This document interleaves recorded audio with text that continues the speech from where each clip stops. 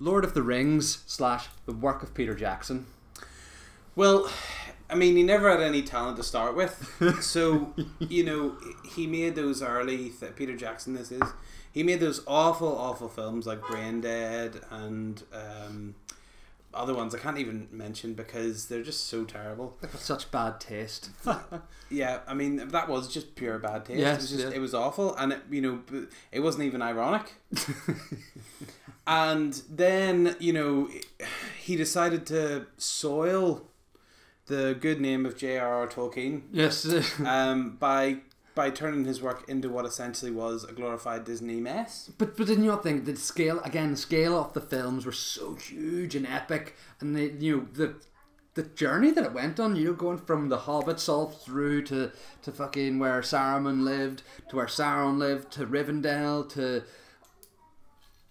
all those places. But the problem is that the whole time you watch these films, you're just thinking, going, this was directed by a little man with a beard. And why New Zealand?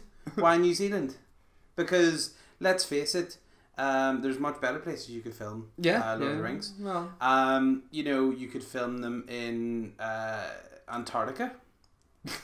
It would be good. Yeah. Because there's nothing there. Yeah, true. And you know, no stickers on their apples. No, there's no stickers on their apples, and you know, it was just so shoddily put together. But you not think that you know, like all the people who they got in, like look at how you got. You got Ian McKellen, you got Brad Dourif, you got Christopher Lee, you got what's his name, Bernard Hill for Theoden, Elijah Wood. You know, I don't think they were all superb, like, you know, superb looking people who. Well, I'm sure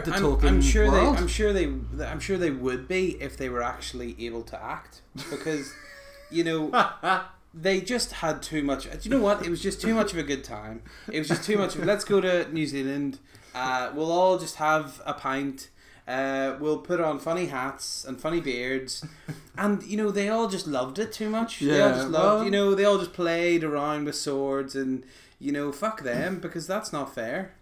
Well, because if you had to pick, then if I had to push you for a best bit of Lord of the Rings or best Peter Jackson work, what would you say?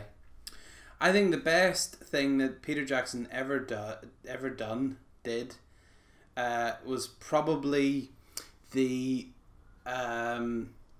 announcement that he wasn't going to make a Halo film.